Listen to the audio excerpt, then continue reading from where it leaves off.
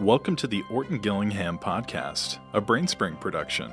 Today, we'll speak with Dr. Elena Forzani and Dr. Andrea Bien, two former elementary teachers and current professors at Boston University, about the importance of comprehension instruction and why students need to develop multiple skills to become good readers. Today, we are continuing our series on the pillars of reading. In this series, we are devoting an entire episode to each of the 5 pillars to develop a greater understanding of why each pillar is essential for reading proficiency. Our last episode was all about phonemic awareness, and now we are skipping ahead to comprehension. Today, we're very excited to be joined by Dr. Elena Forzani and Dr. Andrea Bien from Boston University. Welcome to you both. Thank you so much for joining us today. Can we start out by having you introduce yourselves and telling us a little bit about your background and how your article, A Focus on Phonics or Comprehension, really came to be? Yes, for sure. Elena, do you want me to jump in? Sure, go for it. Okay. Yeah, we were elementary school teachers, as you just mentioned, and now our literacy professors. I have a PhD in literacy curriculum and instruction. And I'm a clinical professor at BU, at the Boston University Wheelock College of Education. So the clinical in my title just kind of signals that I teach a lot. I am primarily a teacher educator. I still spend a good amount of time in schools working with kids and working with teachers. And so this is related, of course, to how the article came to be, because around fall of 2022, so a year and a half ago, reading instruction kind of exploded in the mainstream media, right? There was one particular podcast that really was driving the national conversation. And so, you know, as reading people, right, as a reading professor, as a reading instruction teacher, educator, I think a lot about reading all the time. But to see that level of commercial success is pretty unusual. So I started paying attention, and the unfiltered version of how that led to us writing the article is that I think we were concerned, right? Maybe a little bit mad, because there was so much information circulating, but a lot of it was really misrepresented. And so I'll speak for myself. Elena will tell her version of this, but I started talking with colleagues at BU, kind of thinking about, why is this resonating with so many people? And what are the implications of this conversation? Like, what lies on the other side of this? And so that's where the concern came in, is that we started to feel concerned that there was going to be an overcorrection because the national conversation was so hyper-focused on phonics. And so there was an opportunity there for us to chime in, right, and offer maybe what we were thinking of as a more like balanced perspective. But I think ultimately it was also like a sense of responsibility. Elena and I had a lot of conversations about wanting someone, particularly maybe someone very senior in the field, to publish something that was saying, yes, phonics is important, but we can't focus only on phonics. Like, we can't lose sight of the whole picture. And when we weren't seeing that sort of quickly enough, we realized that maybe it's our responsibility to offer a point of view that is comprehensive and accessible. So that felt really important. I think part of the reason that the conversation nationally was so popular is because people felt like they could access that conversation when maybe previously it just had not been on their radar. But even though we wanted to offer a point of view that was accessible, we didn't want to lose the nuance, right? I mean, we live in a time of clickbait and polarization, and nuance isn't particularly popular in a climate like that. But we knew that in order to be helpful to the kids and the teachers and the parents who were trying to make sense of this, that we should try to present a point of view that acknowledged, yes, phonics is super important, but it is one piece of it. And if we lose sight of that, we're not going to meet our goals, which is helping kids become better readers. So for that reason, I kind of have started thinking about this piece as like a reading wars peace treaty. And I'm sure Elena's going to mention this, but we originally, to that end, we originally had a different title for our article. We really intentionally tried to avoid a phonics comprehension binary. Right. And so the real title of our article was "It's Like Riding a Bike." To develop good readers, teach them to coordinate multiple skills to make meaning. Because we have this bike metaphor in the article, but that got thrown out and then replaced by phonics or comprehension. But we don't really sort of embrace that binary. Right. I mean, it should be a red flag to anybody if anybody says this is all you need. You know, if anybody is saying all you need is phonics, that's a red flag, a big time red flag. And I think that's the message, hopefully, that you were hoping to get out, is that of course you need everything, you know. So yeah, definitely that's one thing we want to make sure people understand is you should never hear one way or the other exclusively, right? Yeah. So Elena, so what is your take on this? And please tell us about yourself. Yeah, sure. I mean, I think Andrea has, put it really well. And of course, Andrea and I have talked a lot about this over the last few years. But I am, as you said, former elementary school teacher. But I also taught high school and high school reading. And so I think that really gave me a perspective sort of at both ends of the spectrum, and about just how complex reading is and how all the different domains that, you mentioned that it sounds like you're going through really work together to help kids read and to help kids comprehend, which is the ultimate goal. And so, a few years ago, I was coming out of a process of working on the new NAEP reading framework. And this, the podcast that Andrea just mentioned, how it came into play. And so I listened to it. And of course, also, I think before I ever interacted with the podcast, I was reading articles, particularly in the New York Times, about how phonics was the answer, specifically to better reading comprehension test scores, which often got framed as NAEP. And at the time, I had just come out of like designing these tasks or designing what the task should look like. And so in my mind, there was a disconnect between, phonics is not going to get kids, it's not going to be sufficient enough to get kids to being able to reason and comprehend in these complex ways with the kinds of complex tasks that are on NAEP. If you're going to take NAEP as an example, which of course is, there are so many other ways kids make meaning. But if you're going to start with the test, like, let's talk about that. Yes. So that honestly really angered me as I listened to the podcast, because I felt like I was very concerned, and I still worry about this, that what was going to happen is that we were just going to swing to phonics and forget that there are all these other things that matter for kids to be able to reason and make meaning with text. So it was really that narrow lens that was the problem for me. Right. I taught first grade, so I come from a frame of like, obviously you teach phonics. That was never a question for me. We have a code-based language. Kids need to learn that code. So that was just sort of a given. And so that's been my concern, is that we focus on this small thing. So and then at around that time too, that I was listening to the podcast and reading these stories, I was at a meeting with some other senior colleagues, and I think I asked them, like, hey, who's going to write an article specifically in the New York Times, like speaking back to this narrative, because at the time the New York Times wasn't running any counter narratives. And so, as Andrea said, like, I kept waiting and even asked people, like, hey, you're perfectly positioned to do this. Are you going to do this? And the answer was kind of like, well, we are doing this. We put a position statement here. We wrote this article in this other academic journal over here. And so at that point, I realized, as Andrea said, I felt like, okay, if nobody else is going to, try to write something back in a public forum, not an academic forum, this is something I want to do.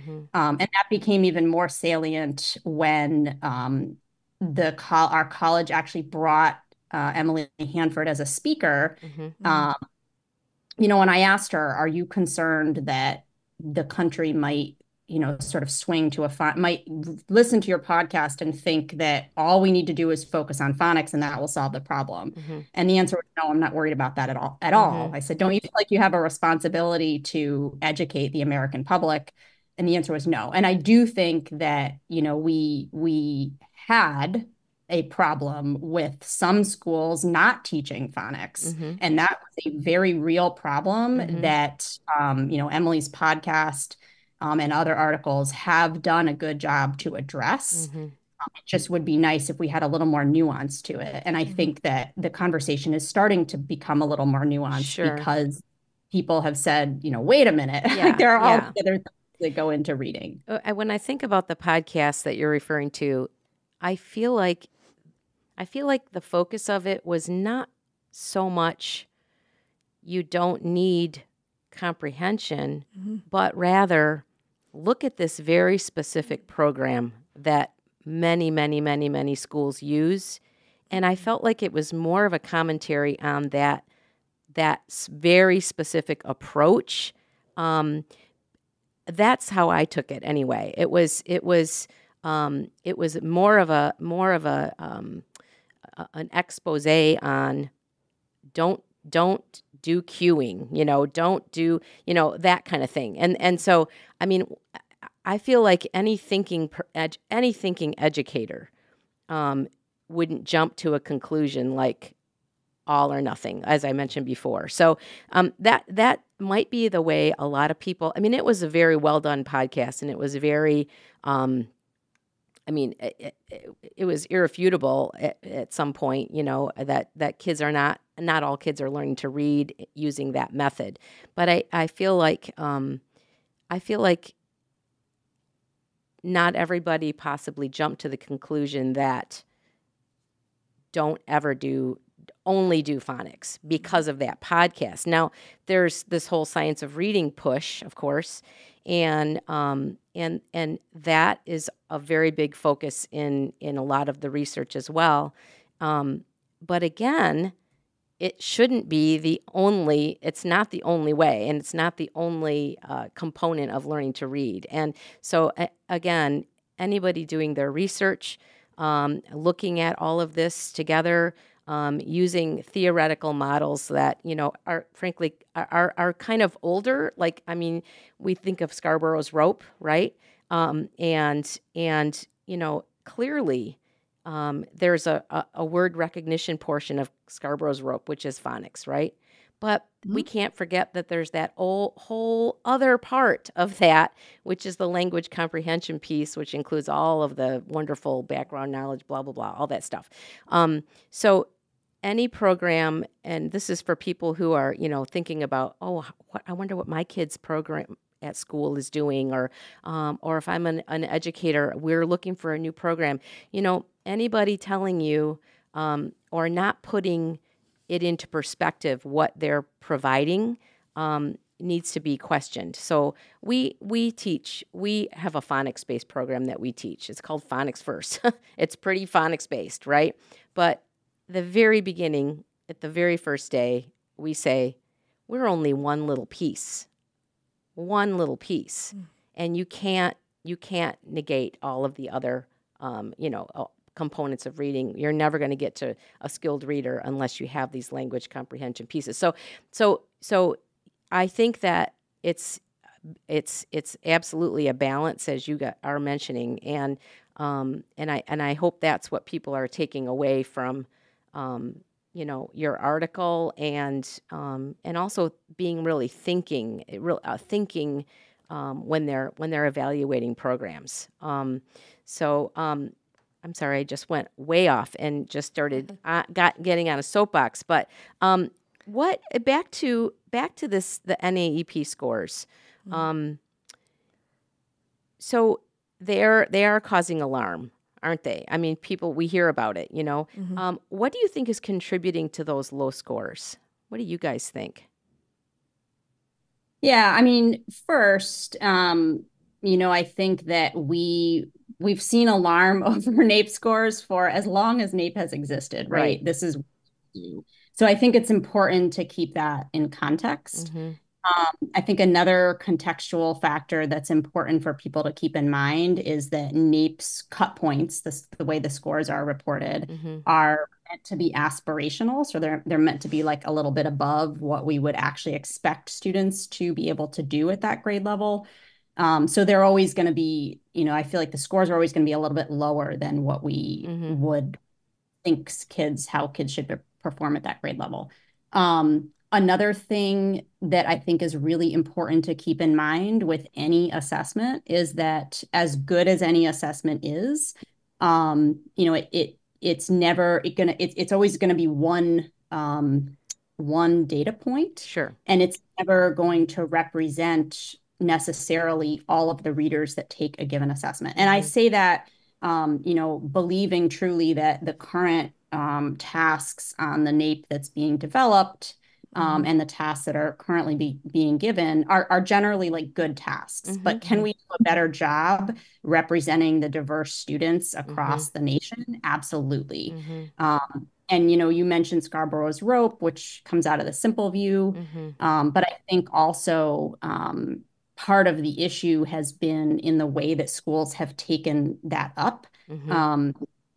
Even the simple view or Scarborough's rope is still just one small piece of Mm-hmm. the reading puzzle. Mm-hmm. And the active view, I think, is a more comprehensive piece. Mm-hmm. And even the active view is situated within a sociocultural context. Mm-hmm. And we know that children's reading practices vary across contexts, across sociocultural contexts. We have lots of research that shows that the kinds of reading practices and values differ to some extent, right? Obviously, there are a lot of things in common, but they do differ to some extent depending on children's sociocultural contexts. Can you guys speak to what you think is contributing to the low scores though?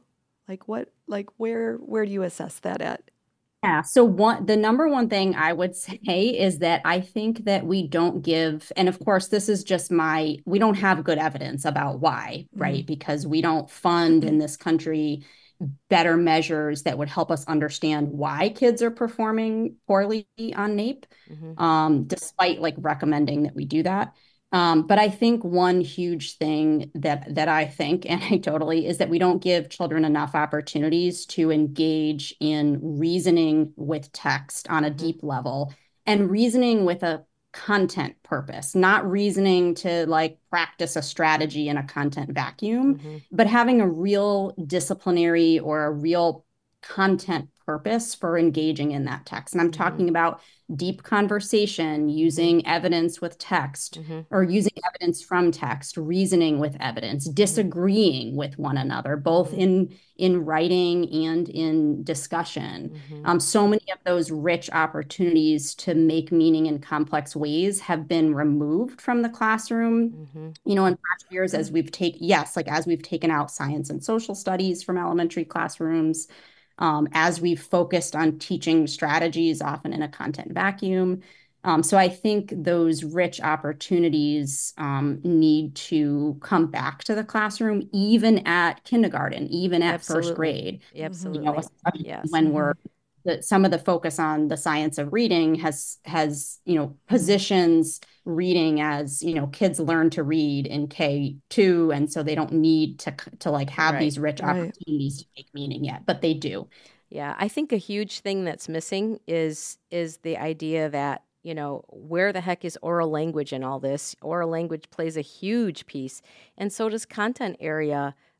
As you're mentioning, I mean, it's not done in a vacuum, and so I mean, think about oral reading and where would you can you talk about that as far as how that contributes to comprehension? Sure. When you say oral reading, you mean I like don't mean reading oral reading. I mean oral. oral language, or I'm sorry, oral language. Yes. Yeah, sure. And Andrea, feel free to jump in because I know I've been talking a lot. But we know that content knowledge or background knowledge, it contributes hugely to reading. And we can change the topic of a text. And if a child doesn't have the topic knowledge, they don't understand. When my husband speaks to me about baseball, half the time I don't know what he's talking about. I don't have that vocabulary. I don't have the background knowledge. I truly like can't understand what he means. So it's hugely important. Yeah. Absolutely. And oral language is the beginning of, I mean, you have to be able to put together thought and ideas, and just like you will when you eventually start writing, so it's the basis of that as well. So so that's, yeah, I think that's a conversation that gets lost often, is that, content area discussion and across the board, gets lost as where it fits in to reading and writing. It needs to be integral to those pieces. So one thing about the NAEP scores is they've remained flat for 20 years.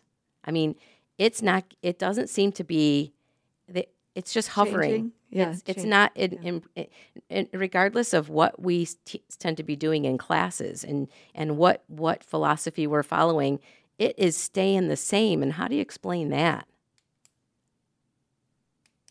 Yeah, I mean, I think another thing we haven't really talked about are, of course, systemic injustices in society that, contribute from the ground up to fewer opportunities for children from marginalized communities to have learning opportunities, number one. And number two, like maybe the tasks and things that we design on NAEP or on any assessments aren't necessarily the kinds of reading practices that children from less dominant communities would define as mattering to them. And so it's also important. So I think like we can't know, and there are a lot of problems, right? But I think it's important that we start from a systemic perspective and thinking about the injustices that exist in society that create those problems. And then, yeah, I think like, if we teach phonics better, is that going to help? Absolutely. Right. But it's going to help to a certain extent, as we've seen in England, for example. But it's not gonna get us all the way there. There are all these other pieces. And I'm sure, Andrea, you might have things too to add. Yeah. I mean, I think one of the things, when going back to the previous question, which is like, why are people so concerned about NAEP scores, right? Like, why does it ring alarm bells? And I mean, in addition to the reasons that Elena is saying, I think there's also the piece that we have to remember, which is because we understand that reading is fundamental to our full participation in society. And so when we have this idea that kids are not reading and we're not reading well and we're not making progress, it's really scary, right? Because if they're our kids or our students, or it's the nation in which we live, right, and we're thinking about our future, we need people to be able to be fully literate, to fully participate in society. But I think there's maybe like two things that, in addition to what Elena has said, that might be contributing to what's sort of going on about them, why we're not making progress. And one is, I think, as Elena said, assessments are always going to index like the worldview of whoever is designing those assessments, right? And so if the room is full of the dominant group, right? If we're looking at a room full of white, middle class, able-bodied people, all the different dominant isms, then, right, there's a chance that that assessment isn't doing a good job of measuring how all students are progressing. And so I think we should be concerned about the students. And I think we also have a responsibility to look at the actual assessment and kind of keep revisiting and retooling, which that's the work that Elena has been so involved in. So I think that's probably part of it. And then I also think, I mean, even as we're having this conversation, we learn to read so that we can be readers, right? Like we don't learn phonics to use phonics. We Right. learn phonics because we're trying to like crack this code so that we can engage with literacy, because that's how we navigate the world. That's how we connect with people. That's how we understand what's going on. It's how we do our jobs. And so I think it's possible that there's this authenticity piece that's missing from instruction, because we have to, as teachers, think about like, how do we deconstruct this process into like the 5 pillars, like we're naming, right? And teach kids like, okay, we have to teach word recognition. We have to teach fluency. We have to teach vocabulary. We have to teach comprehension. But ultimately, the reason that we're doing all of that is so that kids and readers have the skills that they need to coordinate all the time. Yes. Using it's not the end goal. It's not the end goal. Right. And so if instruction doesn't reflect the real ways that we use literacy, it seems unlikely then that kids will perform well on assessments that are designed to measure more authentic ways of using literacy. So I mean, this is not a knock on teachers or schools. Like I really do identify as a teacher, and I'm constantly thinking about how can we do this better, because schools like this sort of artificially organized place where we're trying to teach skills and we're trying to teach content. And then there's an expectation that we can take all of that and generalize it to our lives. And so we also have to consider, are readers using literacy in their lives in the ways that we expect? And that's where like the sociocultural context within which we're doing that work matters profoundly, right? It really matters. You know, what are my literacy and language practices? Are they represented in schools? Are they represented on these assessments? Because if not, it's unlikely that I'm going to score well or do well. Right. Yeah. I mean, it really has to be, phonics really does need to be seen as a means to the end, right? It's something that absolutely, once you learn it and it becomes automatic, you should never have to think about it again. I mean, now we're on to bigger and better things, right? Understanding why and analyzing and, comparing and just learning about life, So I think that's another important message that, as you say, it's not the be all end all. It's just a means to the end, right? And based off of what you said, how do you envision the phonics piece being incorporated into this realm? Because you said that we've kind of maybe focused on it too much. So how do you think it should be focused on?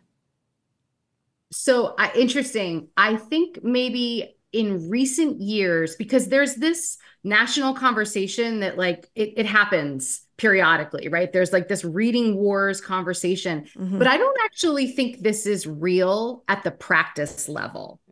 I think this is a conversation that plays out in national discourse, and it can sometimes influence then what happens in schools or how we're making policy, maybe. But I feel like as teacher educators, as researchers, as teachers, what we're really thinking about is how to embed phonics in authentic literacy instruction, right? So sure, we need to practice phonics and practice skills, and it requires systematic, explicit, direct instruction, but in the service of engaging authentically with text. And so I don't know that I would say schools are focusing on it too much. I think there's a national conversation that was hyper-focused on it. And so I worry about how that positions teachers and maybe what curricula gets adopted in sort of like an impulsive response. But I think in classrooms, I don't think I would say that they're focusing on phonics too much. And I think one of the things, as you pointed out, is the podcast probably exposed that there were some places where there was not enough phonics instruction, which, to be clear, Elena and I were really shocked, because that's not what we teach in teacher education. That's not how we're preparing kids. And so I just want to clarify that I think that there is a difference between a hyper focus on phonics in a big conversation nationally and what happens in classrooms. Yeah, what's going on in classrooms is very normally organic, right? I mean, you give the kids what they need, and you, regardless of what's going on in the news, teachers are in there doing what they need to do, and I think you're right. I think it gets exaggerated quite a bit in news or whatever. Absolutely. So when we talk about, we are kind of talking about comprehension as one of the pillars today, in a roundabout way. But when you think about comprehension, what does comprehension instruction involve? I mean, when you're talking about how do you teach comprehension? Yeah, it's a great question. And the other thing I was going to say about phonics instruction, which I think is related to comprehension, is making sure that kids see the link between phonics and making. Yes. So we do, I think, see, and this varies by classroom and curriculum, but I think we do see sometimes that phonics curriculums are a separate part of the literacy block, right? They're a separate part of instruction. And I don't think that's bad. As Andrea said, like, kids need opportunities for direct, explicit instruction with phonics. Absolutely.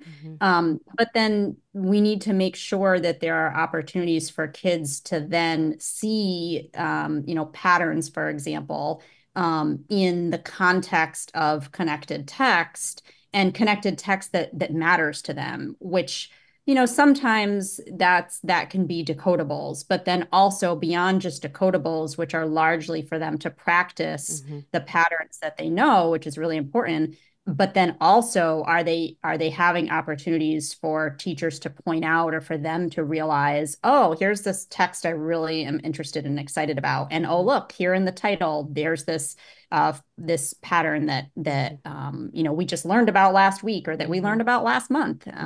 So I think that's a really important part of the meaning making puzzle, and it's something Andrea mentioned earlier, that kids need to be motivated to want to read for their own purposes, right? It's like, reading doesn't matter, phonics doesn't matter, unless it allows me to do something that I care about as a reader. And so I think we do want to be mindful of, phonics instruction in isolation. We want to make sure we're carrying it back to comprehension instruction. And then again, as I said, I think comprehension instruction should really center not on comprehension as the end goal, but on content as the end goal, on actual interesting, authentic, disciplinary, or like, by disciplinary, I just mean content problems. And that could be things kids care about. Those could be problems or issues embedded in a kid's community. It could be learning about a topic that a kid is interested in, which is something we see a lot in elementary school. And learning things like comprehension strategies, for example, in the service of and in the context of these authentic content problems or objectives that kids are working on, so that, skills and strategies, they serve the real authentic purpose. But that's not always the case, that kids have the opportunity to engage in content that's exciting to them and that matters to them. Sometimes we do that. And I also think, it's not just that we're going to give kids instruction only in the things that they're already interested in, right? Part of teaching is getting kids excited and motivated and interested in new topics too. Right. Yeah, I love that. So just kind of to wrap this up a little bit, what kind of advice would you give to school districts or teachers or parents who are trying to help a struggling reader? What would you recommend that they do? You have a person who's hesitant, a reader who doesn't want to read, a kid with ADHD that just doesn't want to sit and do anything, doesn't want to read.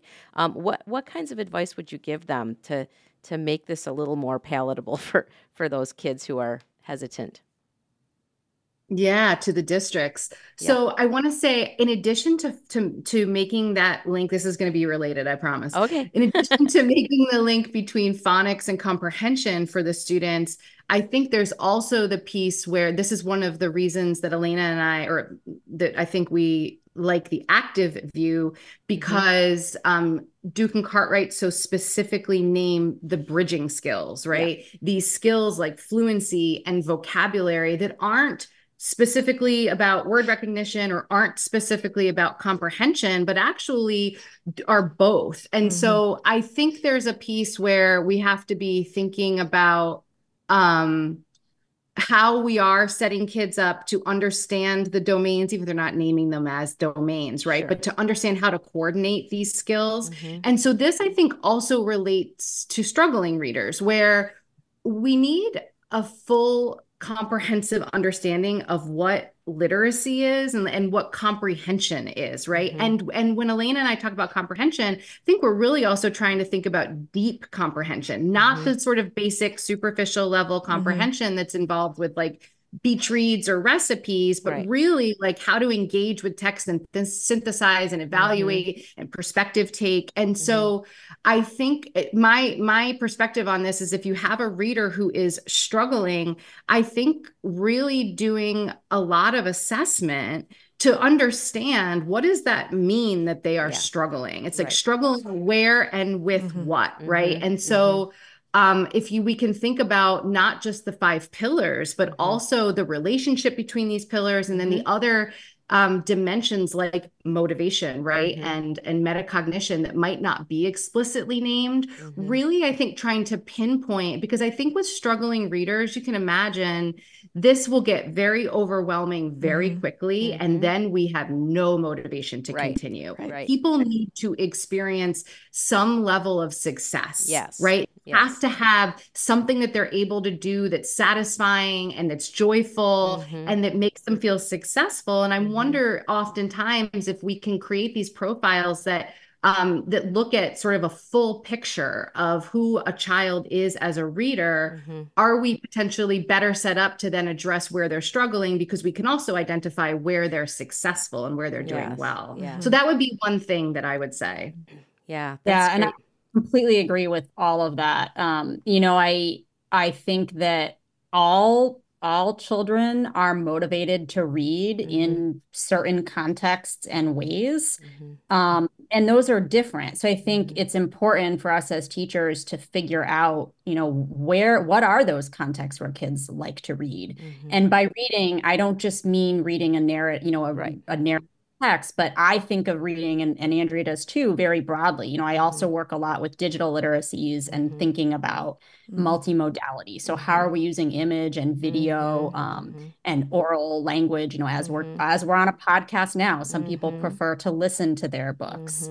So I think we really live, especially in the academic world, in a place that privileges linguistic interpretation and comprehension, which is fine, right? Like there are things that language does that image can't do, but sometimes we forget that, wait a minute, an image can actually do quite a lot. Absolutely. And if we just look at the world that we live in as adults on the internet and elsewhere, we engage in a lot of, you know, meaning making that doesn't just involve linguistic comprehension. So I think that is a very important piece, is understanding, you know, if I have a reader who is struggling, well, where are the places that they're not struggling? And how can, you know, what are their motivations for reading, and how can we really leverage that, yes, as a bridge to linguistic alphabetic comprehension, but also in its own right of like in the 21st century, we make meaning in a variety of ways. And the other thing I wanted to echo, one thing Andrea said, which is around assessment.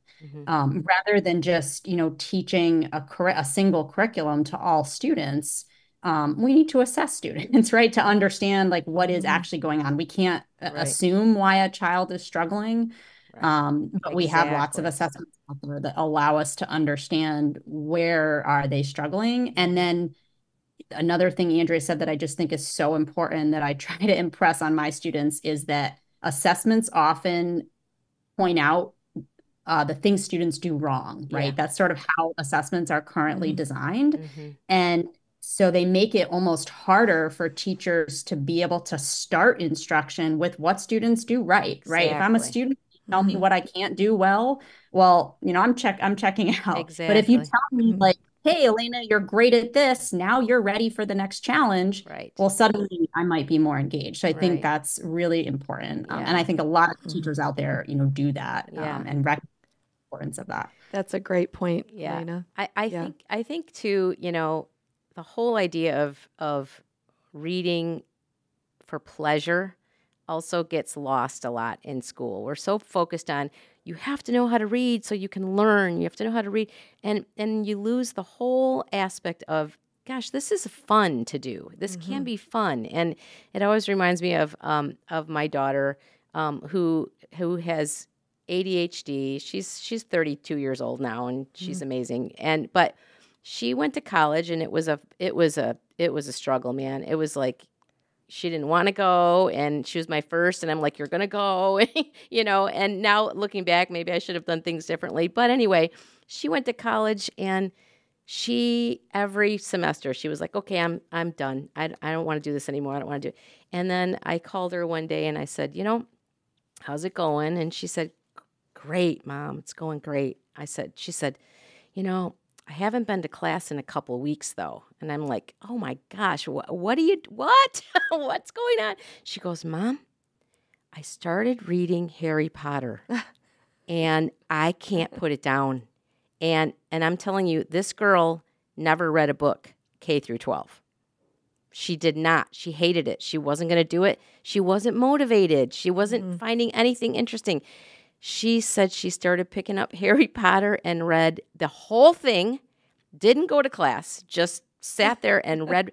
And from that moment, and I was like, that's awesome, Mamie. I'm so happy for you. Don't go to school. Finish reading Harry Potter. That's more important than anything right now, And so she finished Harry Potter, and she's been pretty much a reader ever since. Like she picks up, it got the message in school got lost somewhere, that it's so important for you to have to be good at something, but also to enjoy it. It's amazing. And she's gone on to, get her bachelor's and go back to school and become a registered nurse. And she's been continuing on, Yep. Something sparked in her that she was successful at something and she enjoyed something. And that, I think, is what kind of goes along with what you both were saying earlier. And she was motivated by what she loved. She was motivated by something super interesting to Yeah. her. Right. Yes. I love that. Oh, sorry. Go ahead, Andrea. No, I was just going to say, in the Ed Week article, we reference Goldie Muhammad's framework. I think this is like coming up for me right now because I love Goldie Muhammad's work, and her whole idea that the historically responsive literacy framework, it's like there's these 5 pursuits, and one of them is joy. Yes. It's like you should always be accounting for joy in your instruction, which I think sometimes sort of gets like treated as not serious, right? Or not rigorous. But the truth is that what we know is that if students are not motivated, if they're not finding this joyful or pleasurable, it's going to be a struggle, right? Exactly. And so I just love the way that Goldie Muhammad accounts for identity and thinks about skills like fluency and phonics, but using them in the service of critically examining systems of power and developing our own identities and understanding who we are in relationship to the world and finding joy in all of that. Like that should be the reason that we teach reading in schools. But you're right. We sometimes get so mired in the building blocks that we forget. Yes. And then we do such a disservice to the kids because they don't know that this can be joyful. Absolutely. Yeah. Point about joy and identity, and your story just about your daughter like reminds me too that the motivation and the joy and the identity, like, they have to come first. Which I think sometimes we think of them as like, oh, we'll do that like alongside instruction. True. That's such a great point. Yeah. I think that's a great way to end this. Yes, I think on so too. joy, right? Let's move on and be teaching kids that this is a great fun thing. Thank you so much for coming on and talking with us. We really appreciate it. And I think what a good idea might be, you guys, to put maybe the active view of reading model in the show notes if we can, because I know Yeah. not a lot of people are familiar with that, and it might be good for them to see this as they're listening to the podcast. So if we could put that up, that'd be great too. So thank you though again, ladies. It's been really very great talking with you. It's been a pleasure. Thank you so much to both Thank of Yeah, you. thank you so much. It's been a great conversation. We Yeah. appreciate the opportunity to Yeah. chat. Yeah. We're going to kind of move on. You guys can hang out and listen for a bit if you want to, but this is kind of like to talk about what's going on in the news a little bit, and it's not nearly as heady as what we've been talking about. But there's a story that came out in the Smithsonian, and it's entitled "Scientists Discover a Phonetic Alphabet Used by Sperm Whales, Moving One Step Closer to Decoding Their Chatter." And so this is what they're thinking is going on is that these whales have a language, and it's a code-based language, and they're talking to each other. And I think I don't know why I think this is it's so fun to think about. But I think what they're doing is it almost sounds like a Morse code. Like certain sperm whales have these little like clicking sounds, and it's very code based. And some whales have different other sounds, but they've analyzed these audio recordings and found that they're finding patterns. They're finding patterns and noises, and they believe that the whales may have some kind of phonetic alphabet that could be communicating in their own language, and possibly even in full sentences. So we do have a recording of it. So could you play that, Mike? It might be a little tricky to hear, but listen for the clicks.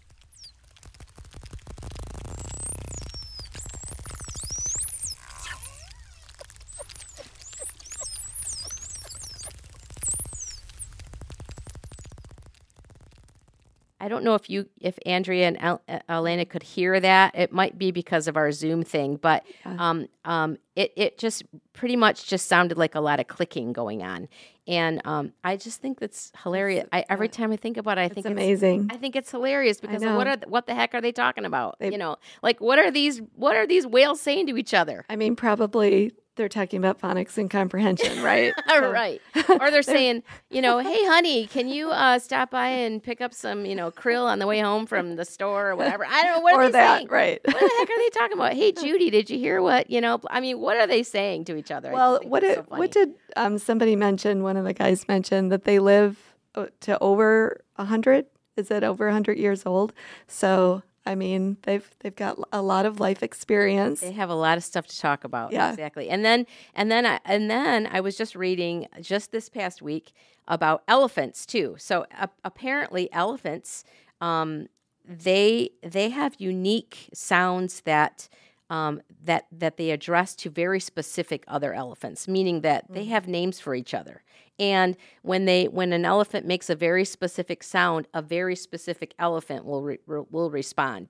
And so they're thinking that there's something going on there too. So I just think all this is these animals are going to take over the world because they probably have a better idea about things than we do. What the heck?